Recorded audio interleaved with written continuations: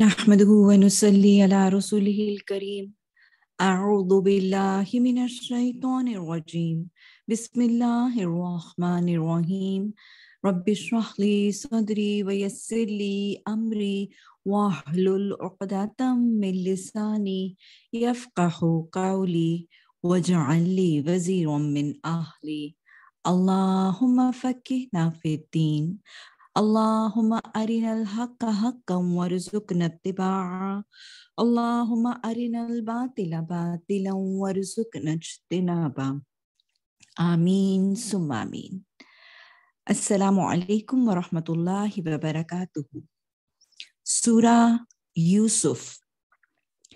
This surah was revealed in Makkah.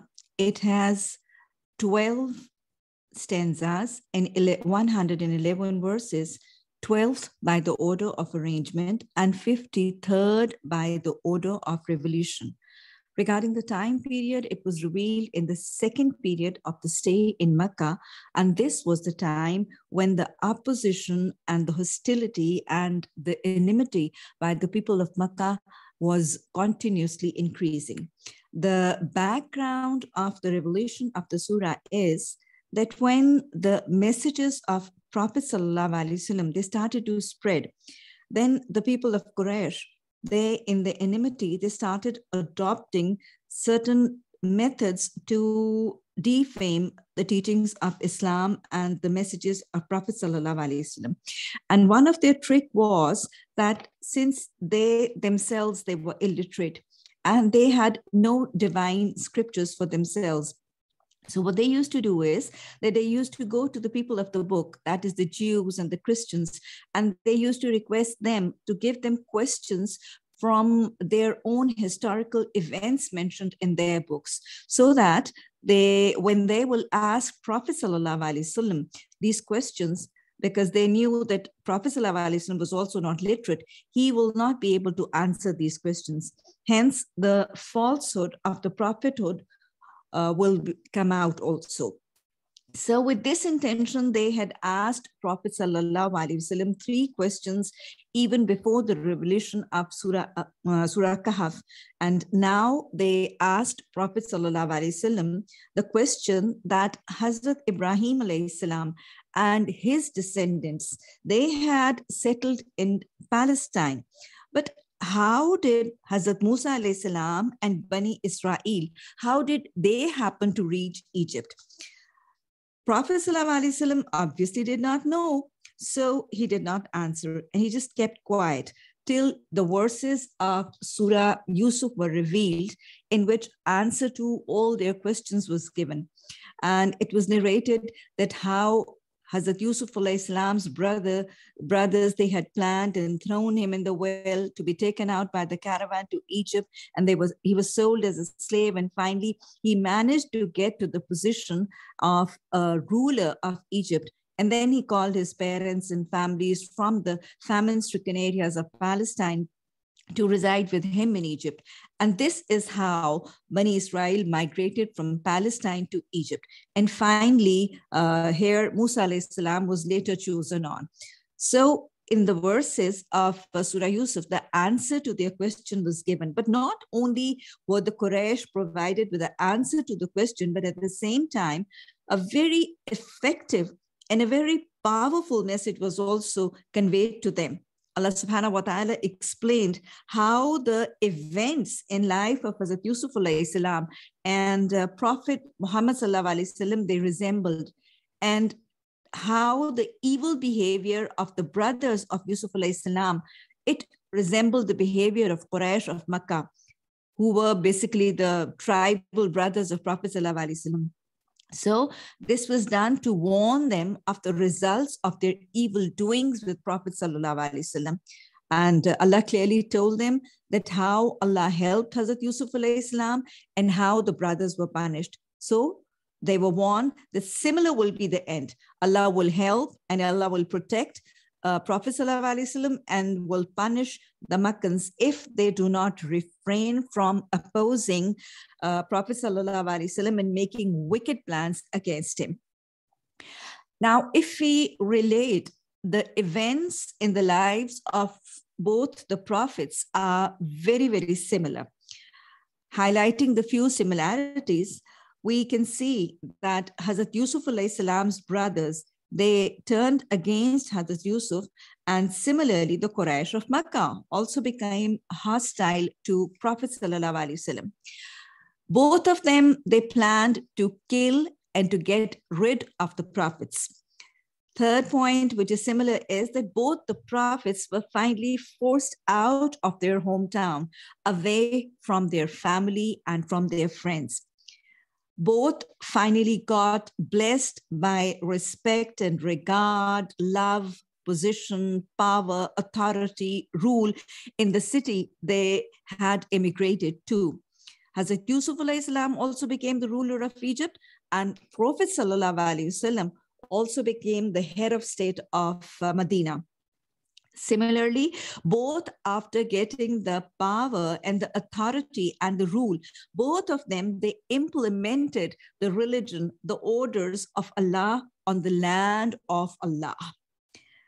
Then similarly, both after victory, they both stayed humble, kind, merciful, and forgiving. For example, at the conquest of Makkah, Prophet ﷺ was repeating the words which were spoken to the brothers by Hazrat Yusuf alayhi salam. He was saying, La tathriba alaykumul yawm, and he was forgiving, he was announcing forgiveness for all. Similarly, exactly similar to how Hazrat Yusuf alayhi salam forgave all his brothers. The brothers were also ashamed and they asked for forgiveness, and so did a majority of the non-believers of Makkah. They also seek forgiveness, and most of them also embraced Islam. So there are many points which are very similar in the life history of both Prophet ﷺ and Hazrat Yusuf alayhi salam. Now, before I would start going through the verses, I would want to narrate the main life history in a chronological order. By traditions of Bible, Hazrat Yusuf alayhi salam was born in 1906 BC. He was the son of Hazrat Yaqub alayhi salam, who was again the son of Hazrat Ishaq alayhi salam and was the grandson of Hazrat Ibrahim alayhi salam. And his birth was in Hebron, which was a city of Palestine. And the whole incidence of being thrown in the well took place in 1890 BC. And Hazrat Yusuf alayhi salam, age at that time was almost like about 17, 18 years old when he was thrown in the well. And the well in which he was thrown was in the northern area of Sikkim, which was a place in Palestine close to Hebron. And the caravan which took him out was traveling from the city of Gilad, which was the city of Transjordan, and it was traveling towards Egypt. And in Egypt, in those days, Egypt was ruled by the 15th family of the Hyksos kings, and they were disbelievers and they were idol worshippers. Now, 17, 18 years of age, he was thrown in the well, taken out, and was sold as a slave. Then he was taken to the house of Aziz of Egypt. He stayed here for about 2 to 3 years, and then he was imprisoned for about 8 to 9 years. His rule lasted for about 30 years, and he passed away at the age of 80 years. Now, before going through the message of Surah Yusuf, I will also want to sum up the basic lesson which we are going to learn from the events.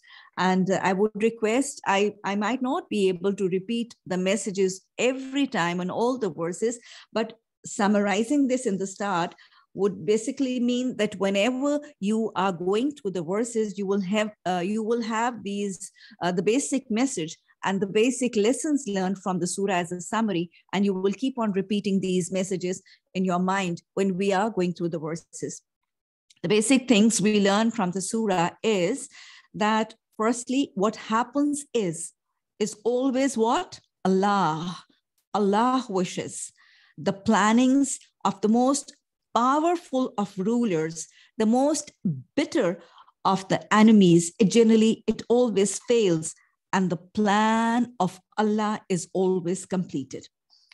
Allah is Al-Alim and Allah is Al-Hakim. He is all-knowing and He is all wisdom. So wherever happens is with His will, His knowledge, and His wisdom. Then we learn that most of the different trials, the critical hardships have some wisdom and they have some goodness in them. We might not understand or comprehend with our limited knowledge and comprehension, but there is always some khair in even the worst of trials. The goodness of the result may sometimes show up early and sometimes it may show up late, but there is always a wisdom and a blessing even in the worst and the most difficult of trials and hardships sent by the orders of Allah. So with the will of Allah, when His bondsmen are put into trial, they have to stay in a state of what? They have to stay in a state of gratitude, remembrance, patience, and obedience. Whenever tried with the will of Allah, all wise, all knowing, the bondsmen have to stay content, pleased, and peaceful in the decisions of the Lord, and very patiently wait for the blessings followed by the trial which is encompassing their life. The events of Surah Yusuf clearly show us the manners and the sunnah of the prophets also, showing how polite and good their manners were, how soft-natured and humble they were, how merciful, kind they were, and highlights the sincerity of their goodness and their piety also. So these are the basic messages. We will keep on getting all these messages from all the verses and all the manners of Hazrat Yusuf alayhi salam and Hazrat Yaqub alayhi salam. Bismillahir Rahmanir Rahim. Alif Lam Ra. Tilka ayatul kitabil mubin. Inna anzalnahu Quranan Arabiyyan la'allakum ta'qilun. Nahnu naqussu alayka ahsanal qasasi bima awhayna ilayka hadhal Qur'ana wa in kunta min qablihi laminal ghafilin. Allah subhanahu wa ta'ala says, Alif Lam Ra. These are the verses of the clear book. Indeed, we have sent it down as an Arabic Quran that you might understand. We relate to you the best of stories in what we have revealed to you of this Quran, although you were before it among the unaware. Here Allah subhanahu wa ta'ala is calling the story of Hazrat Yusuf alayhi salam narrated in Surah Yusuf as Ahsan al-Qasas, the best story of the Quran. Subhanallah. So today we shall be going through the best story of the best book of the world by the best author, the Lord of the universe. Allah subhanahu wa ta'ala help us understand, comprehend, and remember the message and the teachings of Surah Yusuf and help us improve ourselves to be better human beings. One of these stories mentioned when Yusuf alayhi salam said to his father, "Oh, my father, indeed, I have seen in a dream 11 stars and the sun and the moon, and I saw them prostrating to me." So here in this verse, Yusuf alayhi salam narrated his dream to his father, Yaqub alayhi salam. And in return, he advised the son, he told the interpretation of the dream and also gave him an advice. He said, "O my son, do not relate your vision to your brothers, or they will contrive against you a plan. Indeed, shaitan to man is a manifest enemy." So the father, Hazrat Yaqub alayhi salam, he advised Hazrat Yusuf alayhi salam not to relate the dream to his brothers. What we learn from here are quite a few things regarding the dreams. Dreams are a reality, and they can be of three types. A dream can be a thought coming in the mind, whatever we are thinking before sleeping, or whatever is on the top of our minds before we sleep. It comes as it is in our dreams. The second type of dream may be a whisper of shaitan. And the third is, it may be a message or inspiration from Allah subhanahu wa ta'ala. The dreams of prophets were considered as revelations or inspirations of Allah. For example, we know that Prophet sallallahu alaihi wasallam dreamt that he was performing Umrah. So this was what? This was an order of Allah subhanahu wa ta'ala. Hazrat Ibrahim alayhi salam saw that he had slain his son. So what was this? This was an order of Allah subhanahu wa ta'ala. And we learn that dreams may be true or they may be false. For example, before prophethood, Prophet ﷺ had started having true dreams. That is, whatever he experienced in the dream actually happened in real life as well. And Prophet ﷺ has been reported in a tradition that if a person has true dreams, then this is a sufficient proof of his being truthful and honest. But by the way, we need to remember that if a person has false dream, this doesn't imply by any means that he is a liar or he is dishonest. Now, we also learn from the words of Hadith that a true dream is the 46th fraction of prophethood. And we learn from the words of Prophet sallallahu alaihi wasallam, similar to what Hazrat Yaqub alayhi salam had advised Hazrat Yusuf alayhi salam, la taqsus, that do not relate or narrate your dream in which you've seen yourself receiving the respect and honor. Do not relate it or narrate it to your brothers.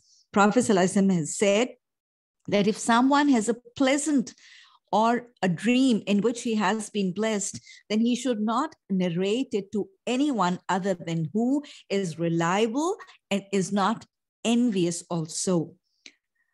And Prophet ﷺ has clearly instructed us also regarding bad dreams, that if any person has a bad dream or a bad vision, like in a dream, there is a mishap, there is a crisis. So if you have a bad vision, then do not narrate it to anyone, because if it is narrated, it exactly happens the same.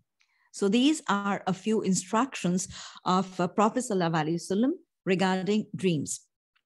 Verse number 6, and thus will your Lord. So this was what Hazrat Yaqub alayhi salam, how he interpreted the dream. And thus will your Lord choose you and teach you the interpretation of narratives and complete his favor upon you and upon the family of Hazrat Yaqub alayhi salam.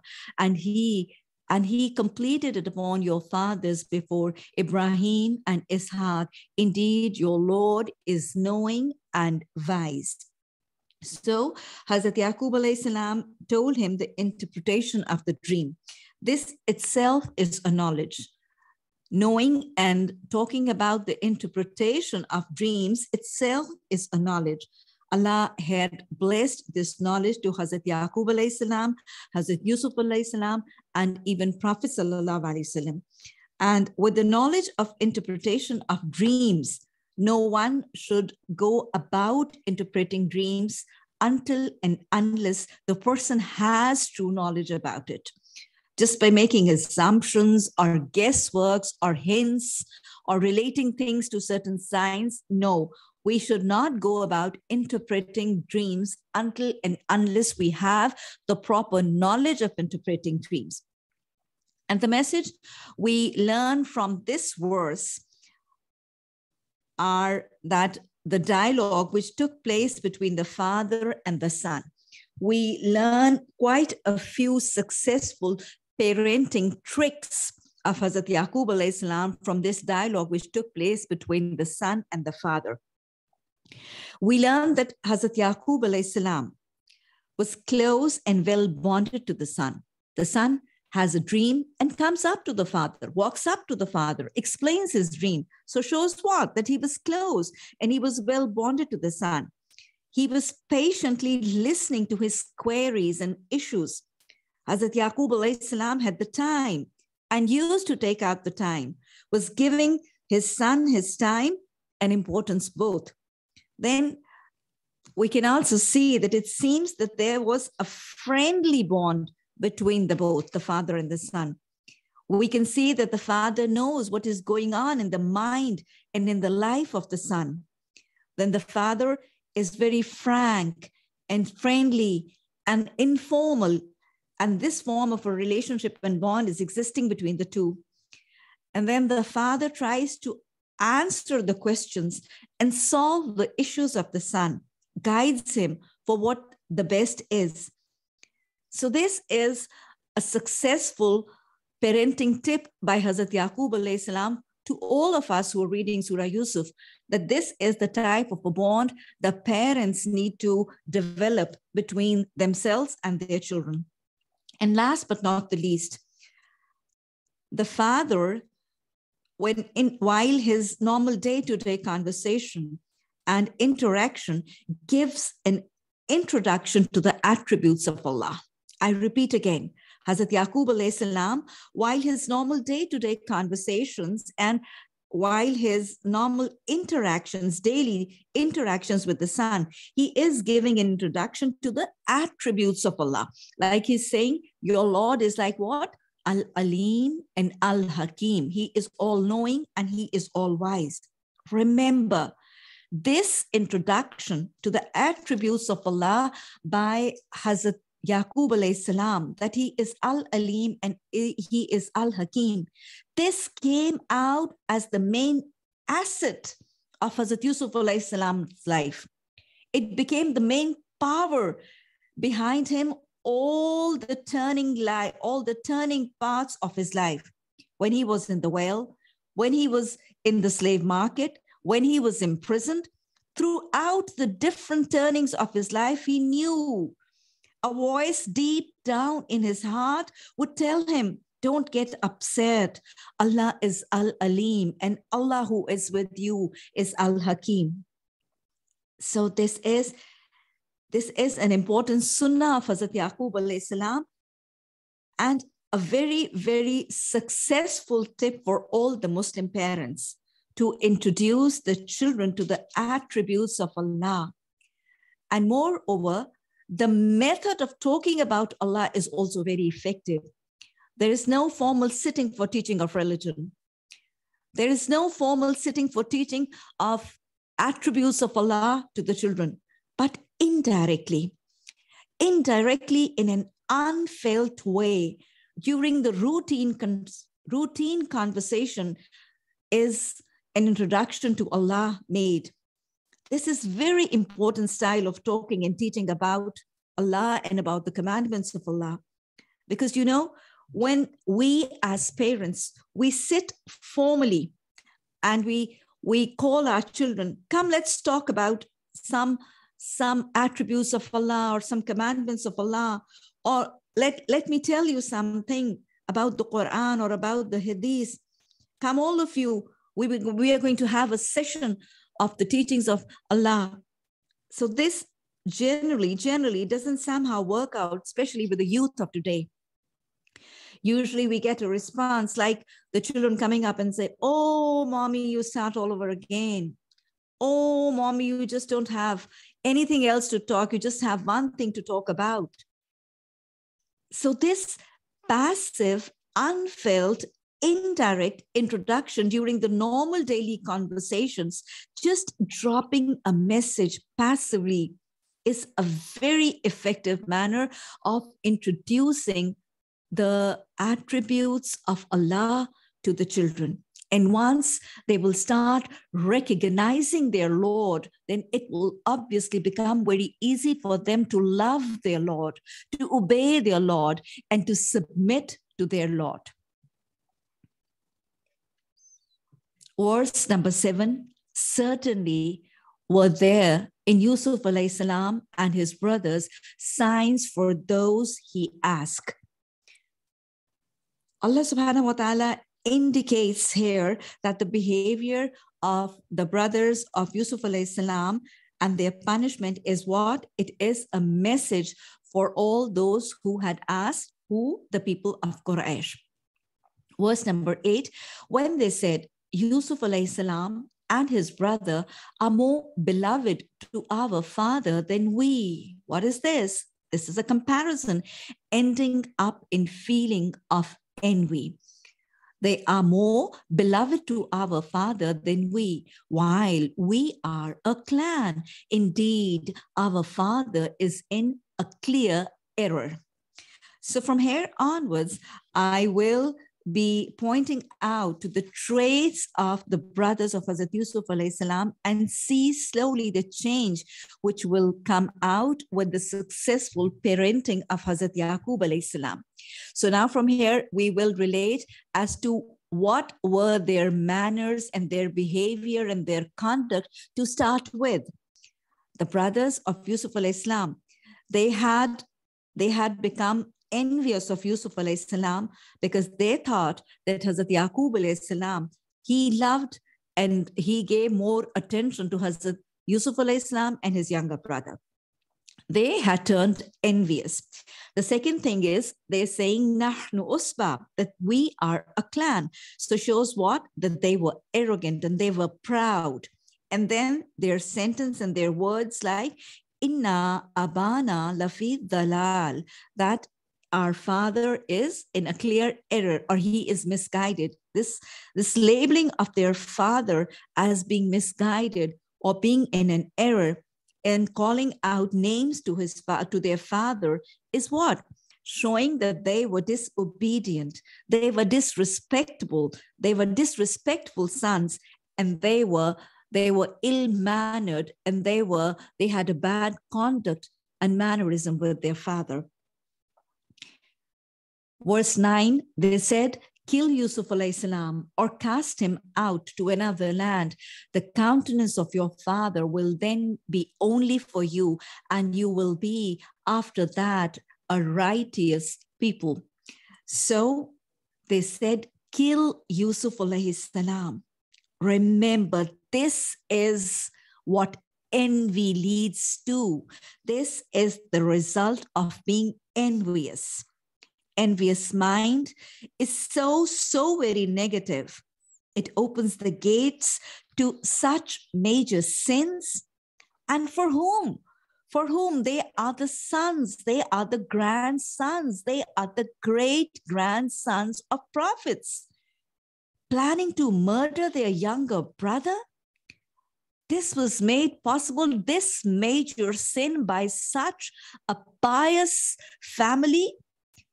Such a major sin by such a pious family. This was made possible by envious state of mind. Remember, in this material world of today, we frequently need to analyze ourselves regarding any form of envy in our hearts. And why did they plan to murder Hazrat Yusuf alayhi salam? So that when he is no longer around, then they will be the center of attention of the father. How negative, how grossly negative. Rather than improving their own manners as sons and to gain attention, they thought of a negative tactics. This is envious state of mind. And another thing they said, وَقُونُوا مِنْ بَعْدِهِ صَالِحِينَ, that after murdering Hazrat Yusuf alayhi salam, and after killing Hazrat Yusuf alayhi salam or casting him out to another land, then after that you can turn and you can repent, and then you can become righteous people. This is generally, and this is in fact always a suggestion by shaitan for encouraging people to commit sins. Because shaitan encourages people to commit sins and promising them that later on you can become righteous. For any person to commit sin and then afterwards seeking forgiveness to get exemption from the sins is to encourage them to commit major sins. And this is a very nasty trick of shaitan, which it usually works on people. Verse number 10, said a speaker among them, like one of the brothers came up with a suggestion when they were planning to kill Yusuf, do not kill Yusuf, but throw him into the bottom of a well. Some travelers will pick him up if you would do something. This suggestion came up from one of the brothers while they were planning what to do with Hazrat Yusuf alayhi salam. Now, this suggestion was what? Remember, this is Allah. The brothers wanted to kill him and to get rid of him, but Allah just planned to get Hazrat Yusuf alayhi salam out of Palestine and out of his family. Now, what happened? What happened? Not what the envious and the clever and the wicked brothers they had planned or they had wanted. What happened was what Allah had wanted. So never do we need to be scared from the worst of the enemies. No person on Allah's earth can harm us until and unless Allah wants this. And this is Allah. And this is his planning. When he is sending a trial, he was also sending a means of cutting it down also. He never leaves his bondsmen. He never leaves his bondsmen unattended and unsupported and unprotected. Verse number 11, they said, O our father, why do you not entrust us with Yusuf alayhi salam, while indeed we are to him sincere counselors? So after making a plan of killing Hazrat Yusuf alayhi salam, they now came over to Hazrat Yaqub alayhi salam, their father, and just notice the style of speech. It is so aggressive, and they are trying to stay one up. They are trying to have an upper hand as compared to their father, trying to blame their father that he is not entrusting him and he doesn't believe in him and he doesn't have trust in or faith in him. Verse number 12, send him with us tomorrow that he might eat well and play, and indeed we will be his guardians. This is all a lie, a cooked up story, saying that telling their father that they will be guarding him, whereas the intentions were of killing him or throwing him in a well. This behavior of lying and a difference in speech and intention was what? They were hypocrites. So you can see, I'm continuously highlighting the behavior and the mannerism and the traits of the sons of Hazrat Yaqub alayhi salam, which we will see slowly what transformed and changed and how they improved with the successful parenting of Hazrat Yaqub alayhi salam. So they were what? They were clear-cut hypocrites and they were liars. Verse number 13, Yaqub alayhi salam said, indeed, it saddens me that you should take him, and I fear that a wolf would eat him while you are of him unaware. Now, how did Hazrat Yaqub alayhi salam know that the sons will come up with the story that a wolf will eat him? Did he have a knowledge of the future? No, nothing of the sort. It was just his wisdom, his experience of life, and his insight to the traits of his son, that he knew how they might plan or how wicked they might turn out to be. It was just his wisdom and experiences of life. no knowledge of the future whatsoever. Verse number 14, they said, if a wolf should eat him while we are a strong clan, indeed we would then be losers. Repeatedly being proud and arrogant of them being a strong clan.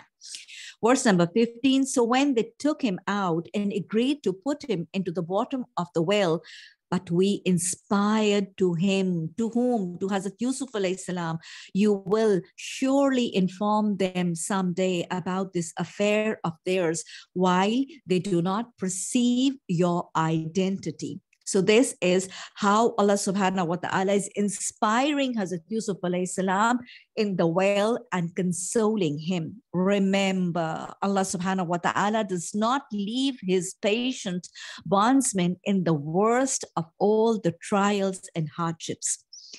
Now, Allah subhanahu wa ta'ala is just narrating the important parts of the story, and when we connect them, all these different parts of the story, then we can relate a continuous events. Only the important parts of the story are being related. What happened when Hazrat Yusuf alayhi salam was thrown in the well? How did he believe? How did he behave? And what was his manner and what was his behavior? Had there been any person other than Hazrat Yusuf alayhi salam being actually thrown by his elder brothers to the bottom of the well, there in the darkness of the well, all by himself, with nothing to eat, with nothing and no one to help, no one to listen to his cry, and then with obviously very imminent that he is going to die hungry and thirsty all by himself. Anyone in his situation would have cried, would have howled, raising hue and cry, calling them bad names, cursing the brothers and complaining to Allah. But here, there is nothing of the sort. He seems calm, he is quiet, he is content, he is patient. How could he get all this? How was he in state of patience? And how did he deep down in the well? How was he calm? Because there deep down in the well, there was the voice of the father echoing in his memory. Yusuf, remember Allah is Al-Alim and he is Al-Hakim. Deep down in the well, he realized that my parents, my family, my friends, no one knows where I am, which state I am in. But the Lord with whose will I can be taken out, who can save me, knows. He is all-knowing. He is all-seeing. He saw what my brothers did to me. He is seeing the state I am in. He is hearing what I am saying. He heard what they say. He heard what they said and what they planned, and he is hearing what I am saying. He is Al-Hakim. In his orders, there will always be a wisdom, and there will be always some blessing or the other. So knowing all these attributes of Allah and recognizing his Rabb, it was easy for him to stay content with the will of Allah, with the decisions of Allah, with the trial from Allah. Just imagine that if a person was thrown in a well and then he was told that maybe this is a blessing in disguise. Will he possibly understand or believe that this being thrown in the well will be a blessing in disguise? But it is we who know that in Yusuf alayhi salam's case, this was actually a blessing in disguise. Being thrown in the well was a blessing. For it was going to do what? It was paving a way for him to be the king of Egypt. So remember that all forms of trials or hardships come by the order of Allah. by the order of Allah, who is Al-Alim and who is Al-Hakim, and they will always be a source of blessing later on, sometimes early, sometimes late. But they are full of wisdom and they are full of blessings, and these blessings will encompass our lives early or late, whenever He wills and whenever He decides. And they came to their father at night, weeping. They said, "Oh, our father, indeed we went racing each other and left Yusuf alayhi salam with our possessions, and a wolf ate him up. But you would not believe us, even if we were truthful." So now in this verse, from 16 to 18, there is a conversation between Hazrat Yaqub alayhi salam and the disobedient sons. And they brought upon his shirt false blood. Yaqub alayhi salam said, "Rather, your souls have enticed you to something. So patience is most fitting, and Allah is the one sought for help against that which you described." So they returned to their father after throwing him in the well, and they had cooked up and they had fabricated a false story. And not only fabricated a false story, they had, for a proof, they had brought a blood-stained shirt of Hazrat Yusuf alayhi salam for the proof of the fabricated story they had created, that a wolf had eaten up Hazrat Yusuf alayhi salam. Now, listening to the whole of the story and realizing the events of the happening, how did Hazrat Yaqub alayhi salam respond? What did he say? Sabrun jamilun. This is the trait of the patient, God-fearing believers. As Allah subhanahu wa ta'ala says in Surah Al-Baqarah, الذين إذا أصابتهم مصيبة قالوا إن لله وإنا إليه راجعون. He stayed patient. He was patient, he was cool, he was composed at such a calamity. Imagine what the calamity was. A father of 10 sons, the 10 sons who had murdered. A father of 10 murderers' sons, murdering his beloved sons. He is staying patient. Only the one who is aware of the attributes of Allah can do so. How did he behave with his sons? What was his response with his sons? Did he shout, scold, beat them, curse them? No, nothing of the sort. He did very much understand that they were telling lies. They had fabricated a false story. And moreover, he knew that they had done such an evil deed, but still handling his disobedient, disrespectful, evil, wicked son was with total tolerance and patience, overlooking, ignoring their follies, forgiving them. So the main method of handling their sons was to do what? Just ignore, just stay cool, just stay composed and patient. You know, this is much against what we normally say as the famous proverb. It goes, spare the rod and spoil the child.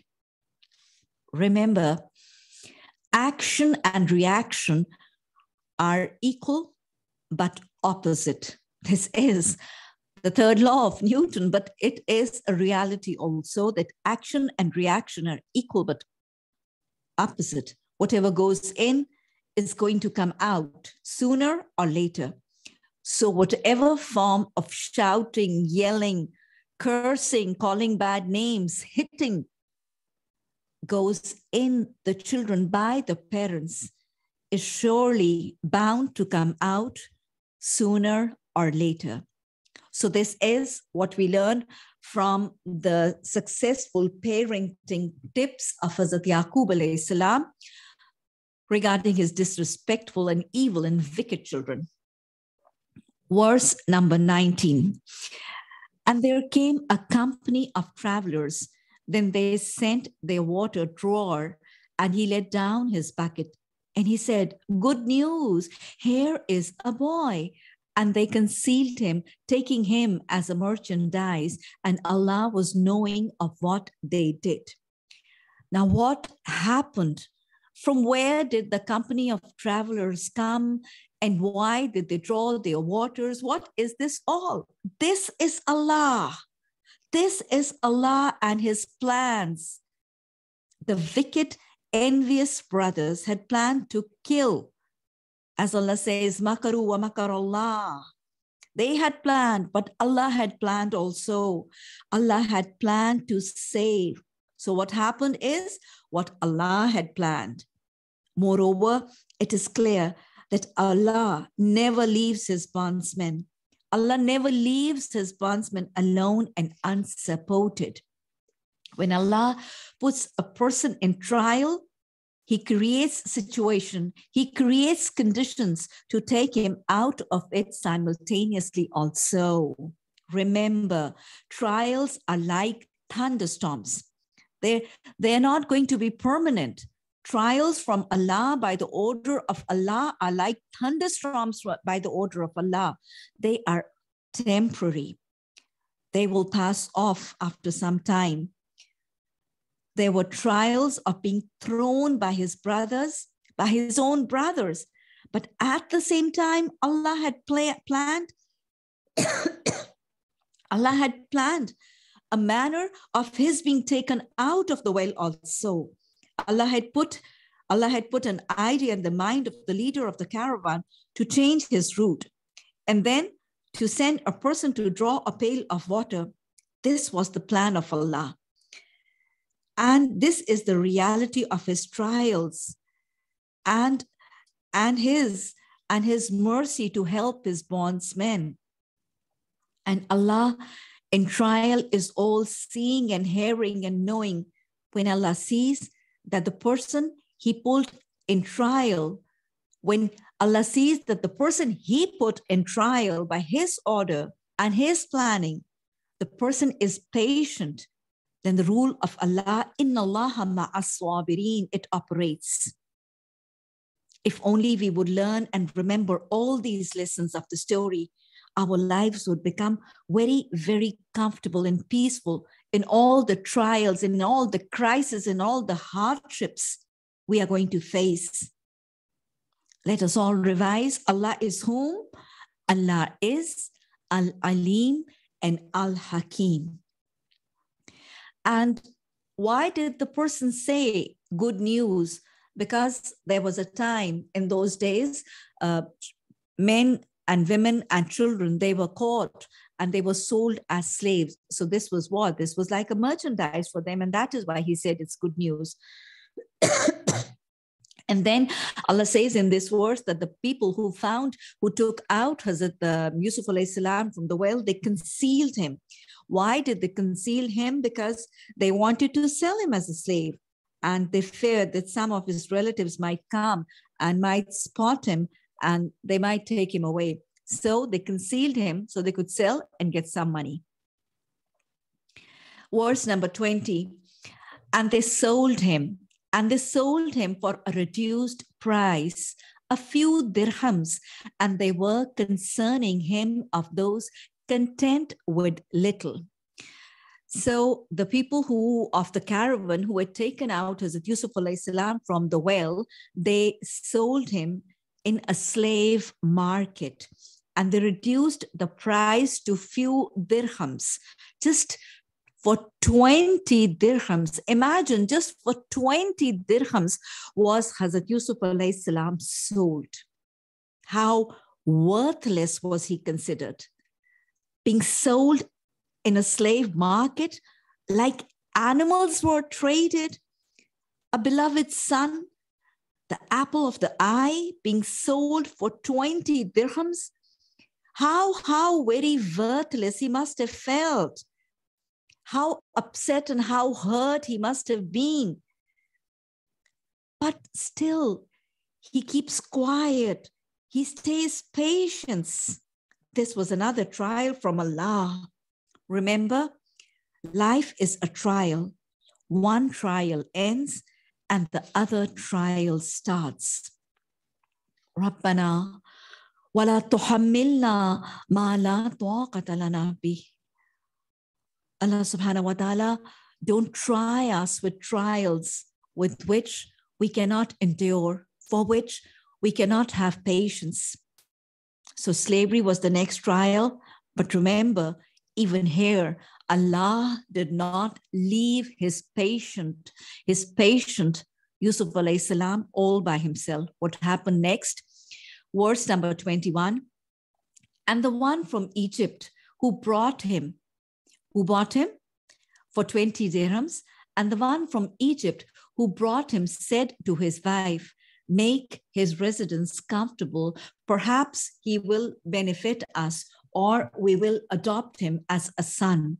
And thus we established Yusuf alayhi salam in the land that we might teach him the interpretation of events. And Allah is predominant over his affairs, but most of the people do not know. Now, who bought him? It was the Aziz of Egypt. Aziz wasn't the name of the person, but was the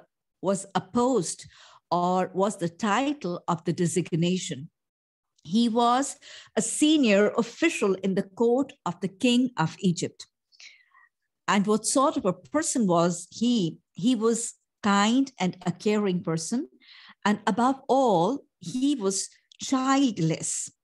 Allah subhanahu wa ta'ala created situation for Hazrat Yusuf alayhi salam to get to his house. He could have been bought. It was very, very possible that he could have been bought by a harsh, hard-hearted, a cruel master.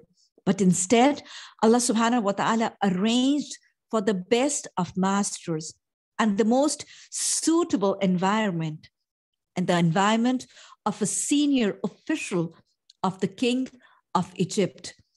The best of environment where Hazrat Yusuf alayhi salam could also learn the worldly knowledge and the skills of leadership and the skills of administration. He was exposed to this environment.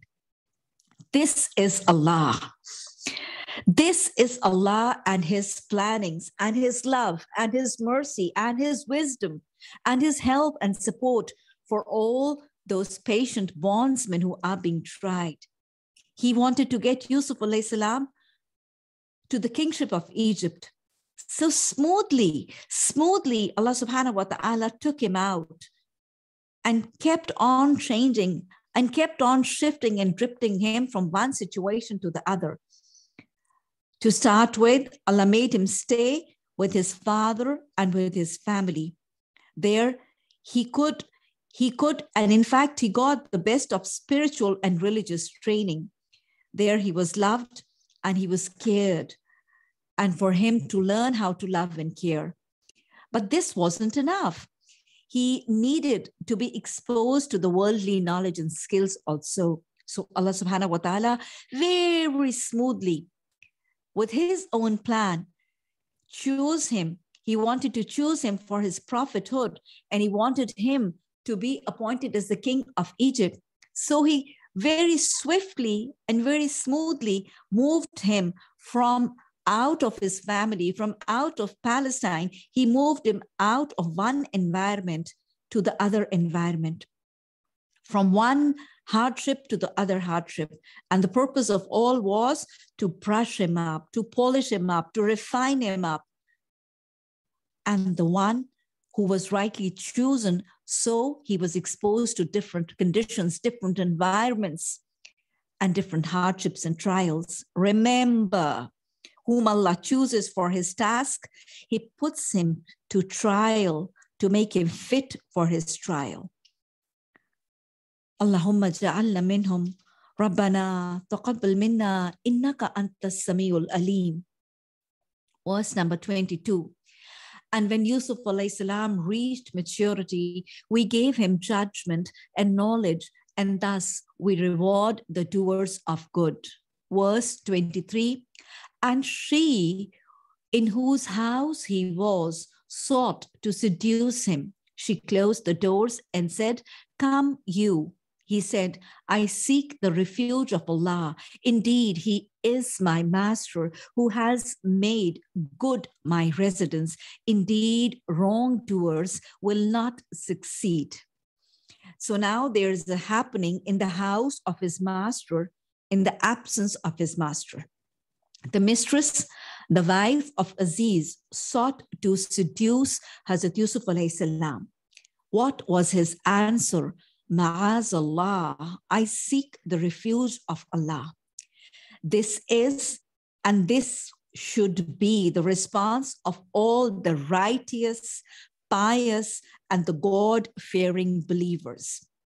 As Prophet Sallallahu Alaihi Wasallam has been reported, it has been reported in a tradition in Bukhari that Prophet Sallallahu Alaihi Wasallam has said that on the day of judgment, there will be no shade except the shade of the throne of Allah. And the sun will be as close as a mile, and the people will be submerged in their perspiration according to their deeds, some up to their ankles, some up to their knees, some up to their waist, and some would have a brittle of perspiration, and they will be diving in it. So there will be no shade except the shade of throne of Allah. And then Prophet Sallallahu Alaihi Wasallam announced and promised that there will be 7 whom will be in the shade of Allah on the day of resurrection. The first will be a just ruler. The second, a youth who grew up in the worship of Allah. And the third, a person whose heart is attached to the mosque. And next, 2 men who love each other for the sake of Allah, and they part for the sake of love of Allah. And the next is a person who is called by a woman of beauty and position for an illegal relationship. But he says, I fear Allah. This was the response of Hazrat Yusuf alayhi salam. And the next is a man who gives charity in the path of Allah and hides it in such a way that his left hand does not know what his right hand gave in charity. And the 7th and the last is a man who remembered Allah in private, and his eyes shed tears out of fear of Allah. So this was Hazrat Yusuf alayhi salam's response. He resisted the seductive invitation of the mistress. But resisting this seductive invitation of the mistress, was it easy? Imagine a slave, young, youthful, having all desires, and in this position, pleasing and getting on the right side of the mistress would seem a world to him. All forms of social, physical, psychological, emotional, economic advantages he would be able to drive out of it. Was it easy? It wasn't easy saying no, but for the God-fearing believers of Allah, it was trivial and easy, obviously. And then Hazrat Yusuf alayhi salam also explained the reason for his behavior. He added, Innahu Rabbi ahsana maswaya, that I'm behaving in this manner. Why? Because my master, my Lord, my Allah has given me a good residence. Hazrat Yusuf alayhi salam saying and announcing that Allah had given him a good residence. This is gratitude. What sort of a good residence was this? Yusuf alayhi salam away from his house, separated from his family, deprived from the care, the love, support of his companions, of his near and dear ones, all by himself, a stranger in a foreign country, and above all, being a slave. What sort of a good residence is this? But remember, gratitude is not related to the blessings. It is simply an outlook. An outlook, it is a frame of mind. In the same situation, two people in the same situation, one may be thankless, unhappy, upset, cribbing, and grumbling, but the other in the same situation and the same scenario may be grateful and will be content, will be peaceful and happy because he has a positive frame of mind and he has a positive outlook to life. I repeat again, as they say, two men behind the prison bars. One looked at the darkness and other saw the stars. So if we start thinking and looking positive, if the person starts thinking, looking and positive, then one can always find plenty of blessings to be grateful for.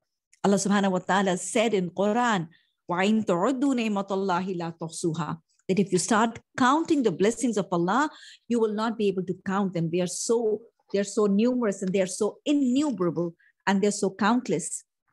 So Hazrat Yusuf alayhi salam was grateful.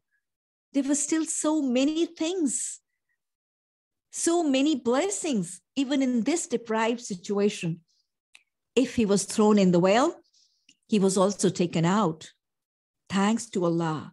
If he was sold as a slave, he was bought and kept by a kind, caring master. Thanks to Allah. Allahumma ja'alni saburan wa ja'alni shakura. Rabbi a'ini ala zikrika wa shukrika wa husni ibadatik.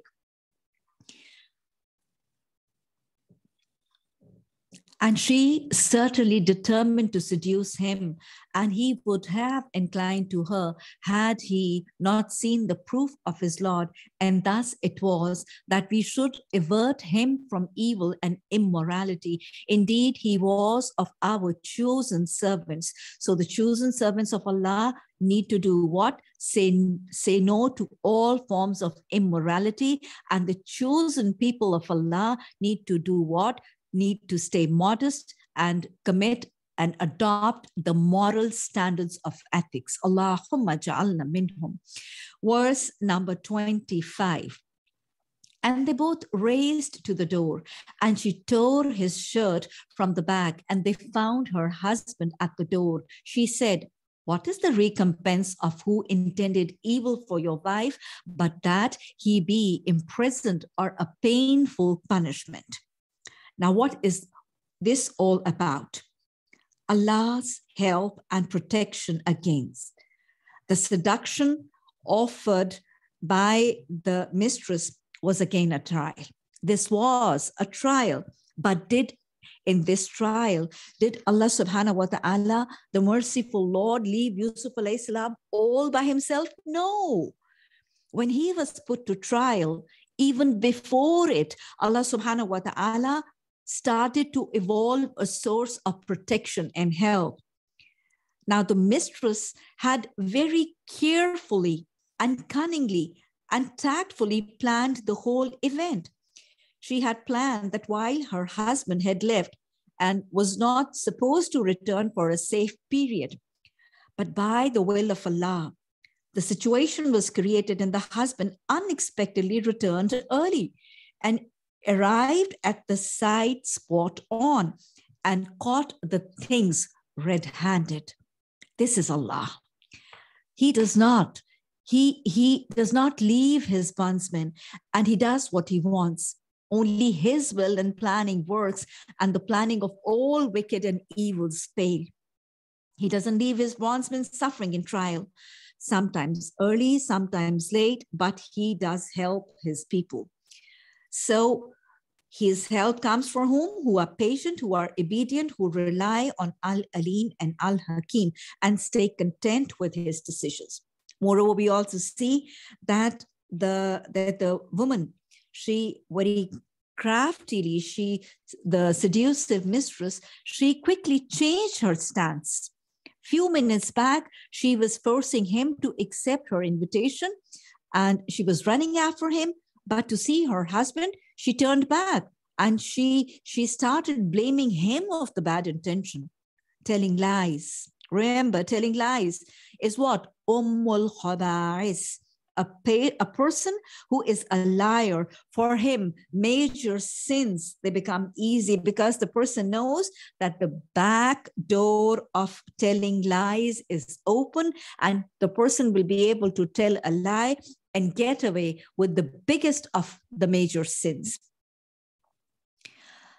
Verse 26, Yusuf alayhi salam said, "It was she who sought to seduce me, and a witness from her family testified, if his shirt is torn from the front, then she has told the truth, and he is of the liars. But if his shirt is torn from the back, then she has lied, and he is of the truthful." So when her husband saw his shirt torn from the back, he said, "Indeed, it is of the woman's plan. Indeed, your plan is great."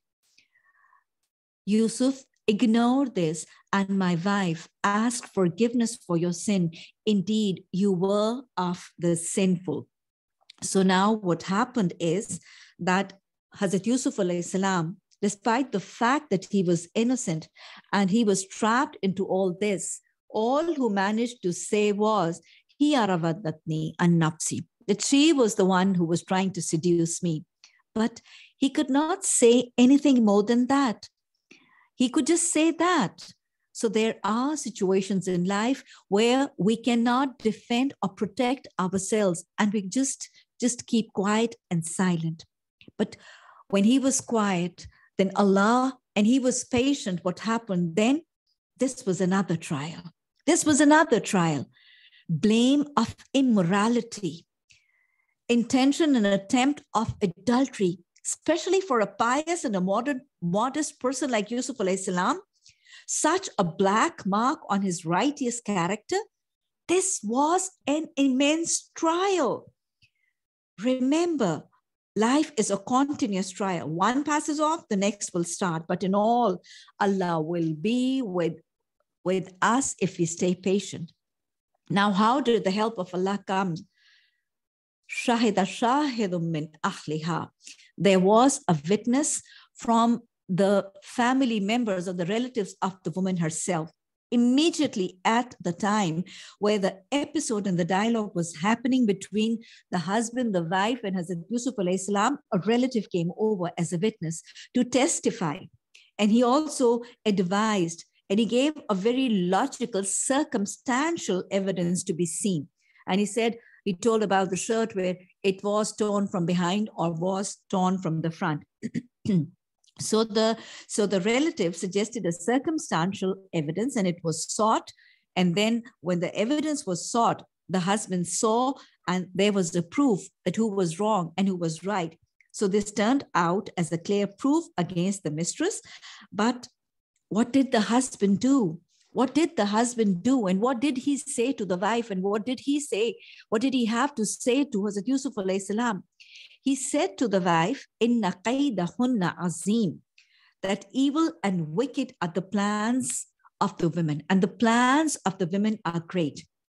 From this part of the verse, "Inna qaydahunna azim," there are some people who quote this to comment about women that Allah subhanahu wa ta'ala has said in Quran that women are very crafty and women are very wicked and they are experts in making wicked plans. Remember, there's nothing of the sort. There is absolutely nothing of the sort. Allah subhanahu wa ta'ala, and there is no comment of Quran like that. This verse is in fact not a comment of Allah subhanahu wa ta'ala about the women. This is a sentence from the dialogue of Aziz. What has been?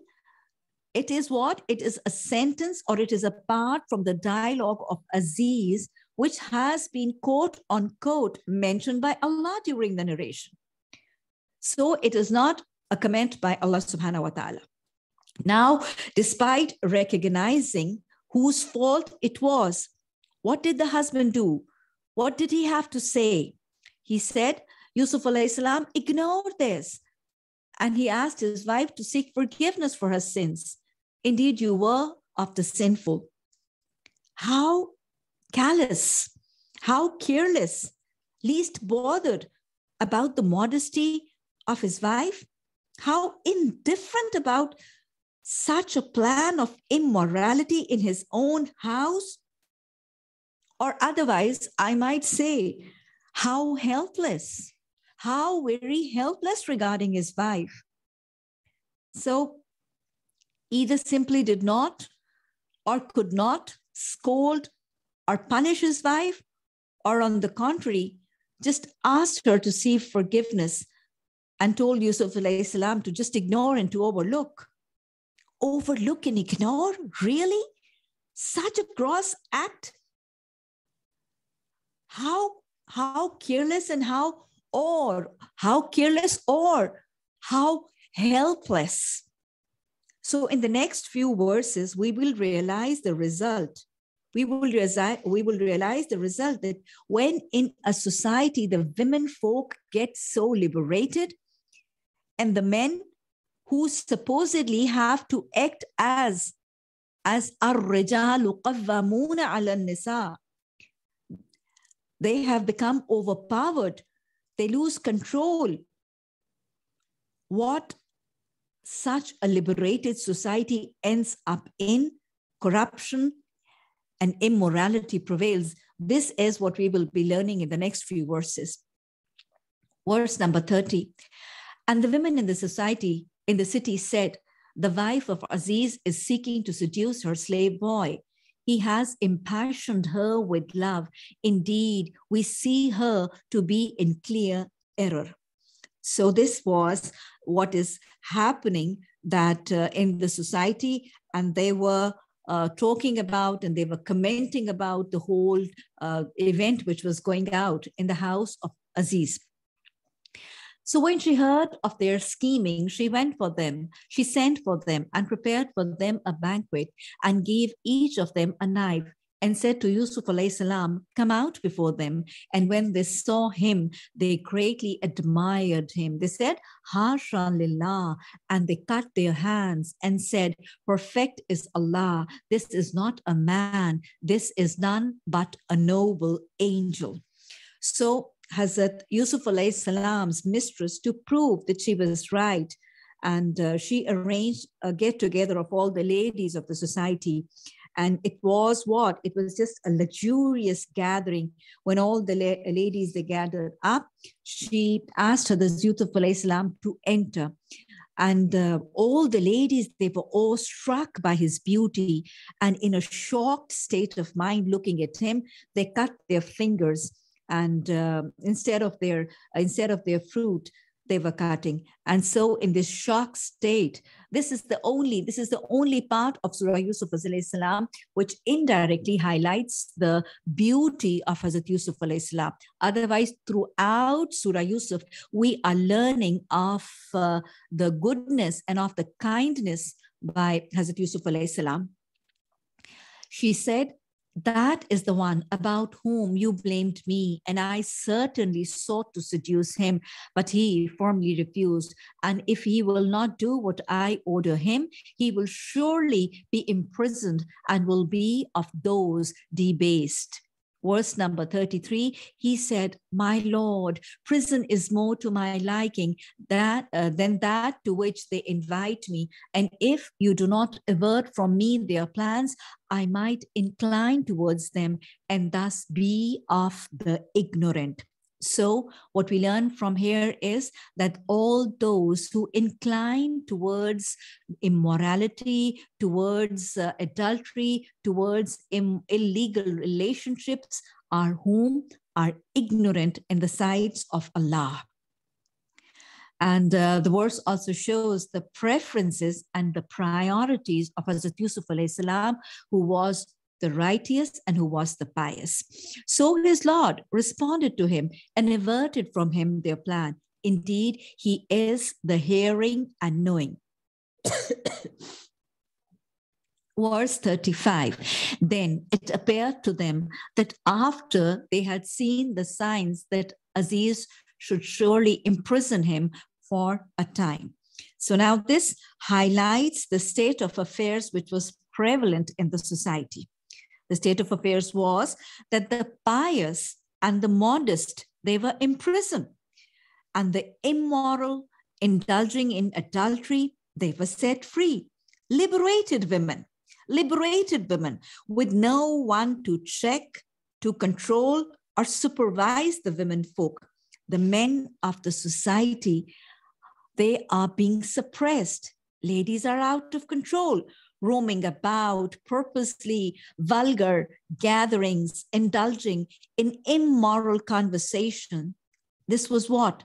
This was as a result of the society was drowned. Because of all this, the society was drowned in immorality, and all forms of modesty and piety had disappeared when the women had gone out of control, and when the men folk of the society had lost the control and they were being suppressed.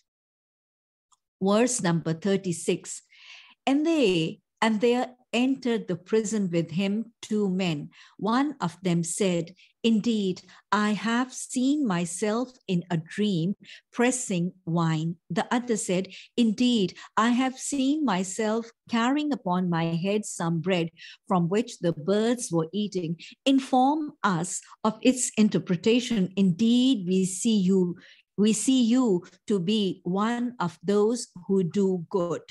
So the next few verses will narrate the part of the life of Hazrat Yusuf alayhi salam in the prison. Now, in the prison, this is a conversation of Hazrat Yusuf alayhi salam with the 2 inmates of prison. They wanted to find out the interpretation of their dreams, and they came over to Hazrat Yusuf alayhi salam. And what did they say? What they said was the reason why they had come to Yusuf alayhi salam. They said, Inna lanaraka minal muhsinin. Indeed, we see you to be of those who do good. We see here, we learn from here the good manners of Hazrat Yusuf alayhi salam. Even in the prison with the inmates of the prison being criminals of all sorts, all of them being non-believers, they being sinners, but dealing with them also, Hazrat Yusuf alayhi salam is exhibiting his good manners. This is what Allah says in Quran, Qulu linnasi husana. And Prophet ﷺ used to supplicate, Allahumma inni a'udhu bika min munkirat al-akhlaq wal-a'mal wal-ahwa'i wal-adwa. And for Prophet ﷺ, Allah subhanahu wa ta'ala has said, innaka la'ala khuluqin azim. And he himself, Prophet ﷺ himself said, I was sent for the completion of good manners. And not only good manners, Hazrat Yusuf alayhi salam even answers the questions such criminals are coming up with. This is why, because Prophet ﷺ has said that those who have knowledge about something, but despite the knowledge, they do not answer when they are asked about that thing, will be given 2 tongues of fire in their mouth on the day of resurrection. So Hazrat Yusuf alayhi salam was kind to them, was doing good to them, was polite to them, was answering their questions. Verse number 37, he said, you will not receive food that is provided to you except that I will inform you of its interpretation before it comes to you. That is from what my Lord has taught me. Indeed, I have left the religion of a people who do not believe in Allah, and they in the hereafter are disbelievers. So Hazrat Yusuf alayhi salam is now talking to the 2 inmates of the prison who have come to ask the interpretation of their dream. And he said that he promised that he will answer their queries before the meal was served. This he did purposely. He promised them that he will answer their queries before the meal was served. And he did this purposely because now he was going to give them a small message, and he was going to give them a brief invitation towards Islam.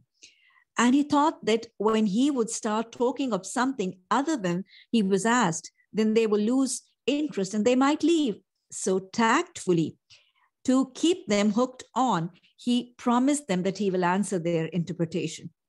So also, before telling them the interpretation, he started introducing them to the attributes of Allah.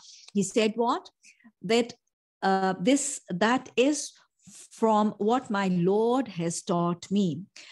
That Yusuf alayhi salam told them that this knowledge of the interpretation of the dreams, which had impressed the inmates of the prison, was not out of his own account.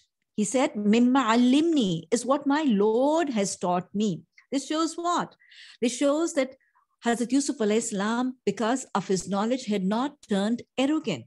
He had stayed humble and he was grateful to Allah subhanahu wa ta'ala, acknowledging the blessing he had blessed him too. And remember, humbleness and gratitude, they go side by side, one potentiating the other. All those who are grateful, they are humbled to Allah. And all those who are humbled to Allah, they develop the feeling of gratitude also. So Yusuf alayhi salam very humbly introduced his Lord. Rather than trying to boast about himself, he was humbly introducing his Lord and also told him. And he also, he left them that, he told them that this was a blessing of Allah. So this tells us all that all those who have been blessed by the blessings of Allah need to do what? Need to introduce to the people humbly the Rabb, the sustainer who had blessed all the blessings with. And how precise and how wise he is, how wisely did he handle all of them. He was going to introduce his Lord and also told him that he had left the religion of all those who believed other than Allah. But he was so wise and he was so precise that he directly did not criticize their religion. He directly did not criticize their belief, but very wisely introduced what the truth was. Verse 38, he said that I have followed the religion of my fathers, Ibrahim, Ishaq, and Yaqub. So there, after introducing Allah and after indirectly introducing his religion, he is introducing all the prophets also and his ancestors also. And it was not for us to associate anything with Allah that is from the favor of Allah upon us and upon the people, but most of the people are not grateful. Then Hazrat Yusuf alayhi salam is continuing, that this is what? This is a blessing of Allah, and he's introducing his ancestors and the prophets of Allah. Oh, my two companions of prison are separate lords better, or Allah, the one, the prevailing.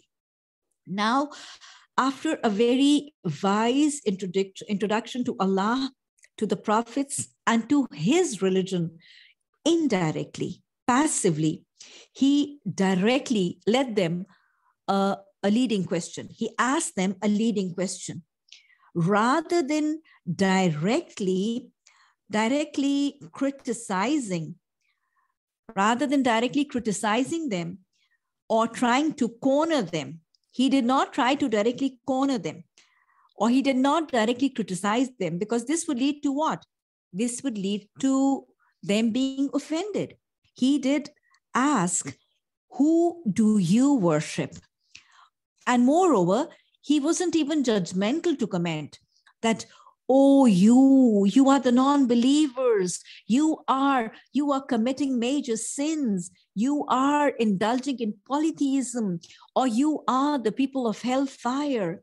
No, just an indirect questions. What do you think? So this question will force them to put their minds to it, and will also prevent them being irritated or being hostile to all what he was saying. Verse number 40, You worship not besides him, except mere names. You have named them, you and your fathers, for which Allah has sent down no authority. Legislation is not but for Allah. He has commanded that you worship not except him. This is the correct religion, but most of the people do not know. So now, generally, what happens is, how is Hazrat Yusuf, why is Hazrat Yusuf alayhi salam talking to them like this, indirectly and passively? Because, generally, when non-believers, all of the people who are involved in polytheism, when they are invited towards faith and belief in oneness of Allah, then generally the first argument what they come up with is that our ancestors had the same fate. And they generally say that it is our ancestral religion. So in other words, all those who believe in partners other than Allah, when they are invited towards the belief of oneness of Allah, in other words, they try to tell the person who is inviting towards Islam that, are you trying to tell us that our ancestors, they had wronged and they had sinned? So indirectly, they try to tell the person who's inviting that, look, by all this invitation, you are labeling that our ancestors were sinners or they were the wrongdoers. But relating to this psyche, before they could answer back very, very wisely, Yusuf alayhi salam told them to satisfy the debate in their minds about their ancestral religions. And Yusuf alayhi salam also with wisdom told them that their ancestors were doing what? They did not have a solid proof of their concepts and beliefs in being right. And then another thing which usually comes up in the mind of the invited people is that, have I been ignorant? Very sensibly and tactfully, rather than telling them that you are ignorant and you are illiterate and you are behaving silly. He said what? Majority does not know. So this is being tactful, not offending them, no personal comments, no personal judgmental criticism, which might raise hostility. So that we need to what? Closing the doors of their minds and sealing the hearts with obstinacy.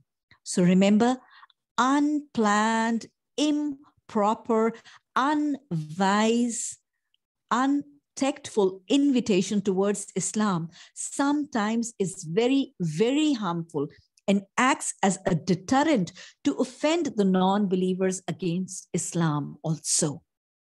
So the points to be noted are that we can see invitation towards Islam seems as an integral and an essential and persistent part of the life of Hazrat Yusuf alayhi salam. Yusuf alayhi salam till now in a continuously miserable state, one trial after the other, hardships, crises, consecutively non-ending situations cropping up one after the another. Despite being in the prison, such a man, pious man, being surrounded by all forms of criminals, how difficult. But even in all these situations and scenarios, he still continues inviting towards Allah, connecting the people with their Lord.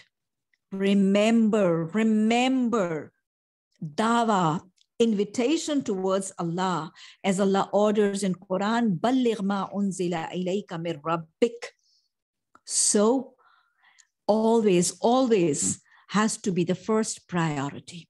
Inviting towards Allah, connecting the people of Allah, with their Lord, as always has to be the first priority everywhere. May it be homeland, may it be a foreign land. It has to be the primary priority for everywhere, for everyone. everyone, known, unknown, relatives, strangers, friends, enemies, rich, poor, master, servant, old, young, women, men, blacks, whites, literate, illiterate, pious, disobedient, Muslims, non-Muslims, inviting everyone under all conditions. Under all conditions, all situations, we may be rich, we may be poor, healthy, sick, we may be strong, we may be weak, we may be happy or sad, blessed or deprived, we may be old or young, all times, all seasons, day, night, summer, winter, monsoon. This is what Yusuf alayhi salam did. This is what Nuh alayhi salam and all prophets did. And this is the manner we need to adopt. And moreover, inviting towards Allah, dawah, wisely, with planning, carefully and tactfully, sensibly, not offending, not abusing, being polite, gentle, and staying sincere and non-critical and non-judgmental. This is how we need to do our dawah, and staying humble and polite. If you see the talk for the day by Hazrat Yusuf alayhi salam was like what? It was very brief. It was brief, it was simple and legible, to the point, and yet very effective and very comprehensive. So I would suggest that for all of us, we need to stay prepared in our minds with like 2 to 5 of such short, comprehensive talks relating to dawah, relating to inviting people towards Allah, so that whenever and wherever we get an opportunity, we can immediately drop a few words. Because, I feel that usually when we get a chance to say something, we are short of words. And we feel then that we won't be able to say much. So we just choose to stay quiet and we lose our chance. So you keep your homework done and you stay prepared. Guiding someone might be an atonement for our hereafter also. Verse 41. O two companions of prison, as for one of you, he will give drink to his master of wine, but as for the other, he will be crucified, and the birds will eat from his head. The matter has been decreed about which you both inquire. So in this verse 41, finally, after his brief inviting note, he told them the interpretation of their dreams as he had promised. Because keeping promises is what? It is a manner of the pious, and it is also the order of Allah. And avoiding from concealing one's knowledge and not sharing it with others, it is a worst form of stinginess and laziness, or it is the dishonesty also. And what did he have to tell them? Fasaqa rabbahu means what? That this person was to be a waiter for the king who would serve wine to the king. And the second person was a convicted criminal, and he was to be crucified. And he said, whom? Hazrat Yusuf alayhi salam. He said to the one whom he knew would go free, mention me before your master. But Shaitan made him forget the mention to his master, and Yusuf alayhi salam remained in the prison for several years. Here he asked the one who would be free to mention so that he could be set free also. And in the verse, Allah subhanahu wa ta'ala has mentioned the word biz'a sinin. In Arabic, the biz'a sinin means a period of about like 5 to 8 years. Just like we say decade for 10 years and we say century for 100 years. So similarly, biz'a sinin, how many years? Like about 5 to 8 years. And this was his stay in the prison. ربنا لا تزغ قلوبنا بعد إذ هديتنا وهب لنا من لدنك الرحمة إنك أنت الوهاب سبحانك اللهم وبحمدك نشهد أن لا إله إلا أنت نستغفرك ونتوب إليك سبحان ربك رب العزة عما يصفون وسلام على المرسلين والحمد لله رب العالمين آمين ثم آمين.